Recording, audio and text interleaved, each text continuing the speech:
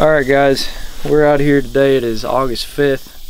It's pretty warm out today. As you can tell, I'm dripping sweat everywhere, but we're fixing to do something kind of unique. I just got done talking with a landowner earlier today on this property. We've been hunting for I don't know how many years in the past, but it's a really good property, especially up until the middle part of November. Once all the food out in this area gets cut, all the corn gets taken out, the beans get cut, and they eat up all the stuff that's left on the ground, a lot of these deer move. We're right on the Kansas and Oklahoma line, and a lot of these deer go down into Oklahoma that we've noticed in this particular area anyway. But talked with the landowner, and in the back corner of this bean field that we're fixing to go in, the deer have just annihilated the beans, and this is they got these beans out pretty late,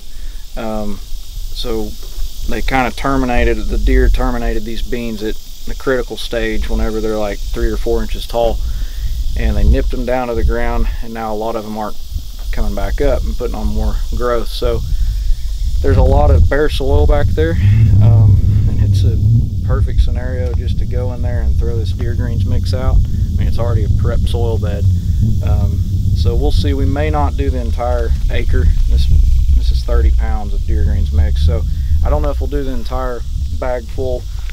We'll do at least half of it, so cover up to a ½ acre. And that'll allow us to have a good food source to hunt in the later season after all the crops are taken out. And I mean, it'll just be a good place for these deer to stop, you know, within bow range possibly of our stand that we're most likely gonna clear a tree out down in this hedgerow, and see if we can get a spot that we can just do a hanging hunt set in there. So anyway, it's a good property. Yesterday my mom was back here with me, and we set up some Meyer trail cameras, and we jumped a total of 7 bucks, and one of them was a really good deer, so kind of excited to see that. And then there was another pretty good deer. So anyway, I'm gonna quit talking. We've got a little bit of a hike back here, so with a lot of gear, so we get to sweat it out some more. We'll see you guys in a bit.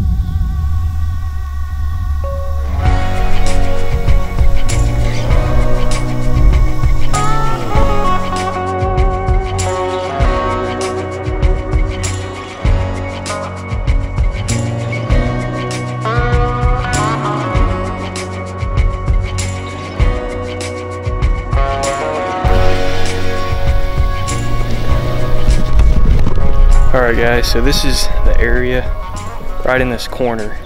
This is the area that the deer just kind of mowed down pretty much. And also those morning glories, as you can see right here.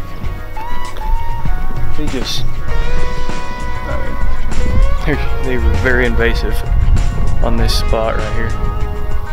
But so yeah, Madison spreading seed. I mean, it's about 30 yards, 25 yards from the edge of the hedgerow here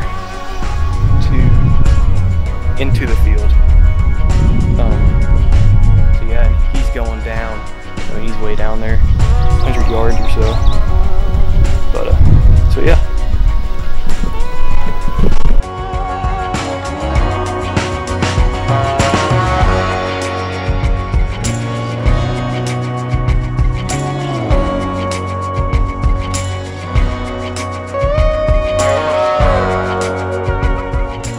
Well, that's a wrap. We ended up spreading, I don't know, probably just over a ½ acre. I mean, as you can tell, I mean, there's definitely a few beans in here, but they're super sparse.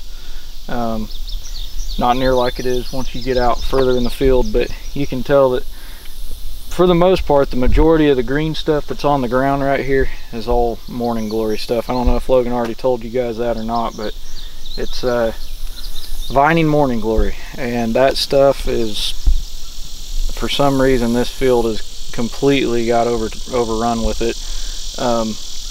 So we'll see what happens to the deer greens mix. Hopefully, I mean, as fast growing as deer greens are, it shouldn't get choked out, but I'm sure some of it will. That's kind of why I spread the seed fairly thick.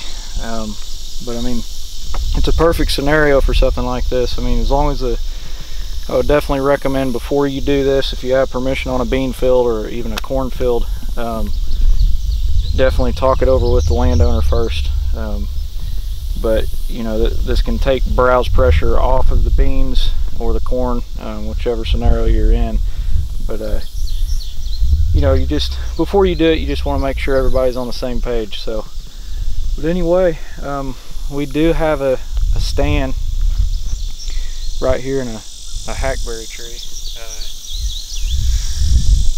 I don't know if we'll end up moving that. It's in a decent location, but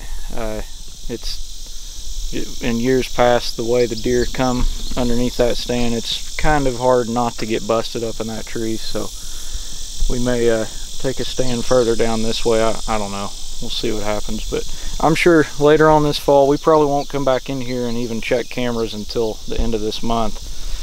But I'm sure later on this fall, you guys will see us sitting in this corner somewhere and hopefully filming some deer. So anyway, that'll wrap it up for this part. So we're gonna get out of here.